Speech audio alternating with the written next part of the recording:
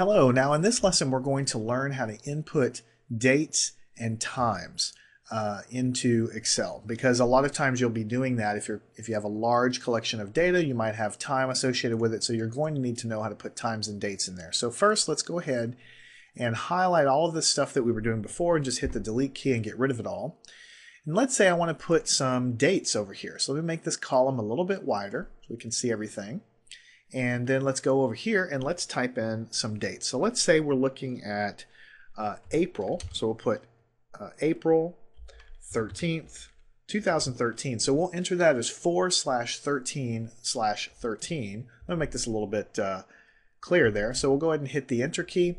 And notice that when we do that, Excel formats it correctly. Even though we only typed in 13 for the year, it knows that it's 2013.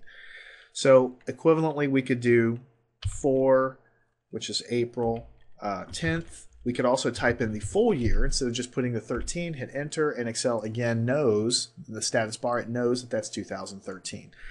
If you're used to writing a 0 in front of the month, like 02, 05, 12, so let's say that's February 5th, 2012, the zeros in front of the day and the month doesn't really matter to Excel. You go ahead and hit it in there and it knows that it's February 5th, 2012.